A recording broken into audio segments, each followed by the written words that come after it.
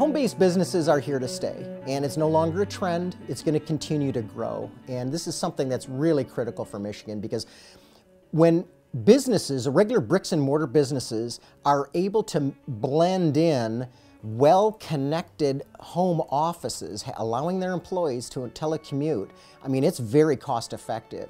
And states that have good, strong broadband to the home, fiber to the home, I mean, that's a real game changer, because now anybody that's pushing a lot of data, anybody involved in research, movies, stock investments, radiologists, anybody that has to look at high resolution files, I mean, they can now start doing this right from the comfort of their home.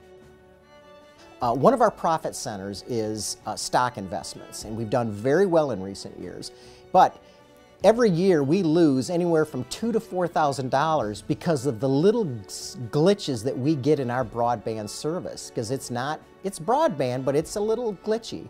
And you know, a 3 to 6 second delay in executing a trade on the internet, I mean, that's where we're losing $2,000 to $4,000 just because we can't execute trades quickly enough. To a small business, that's a lot of money.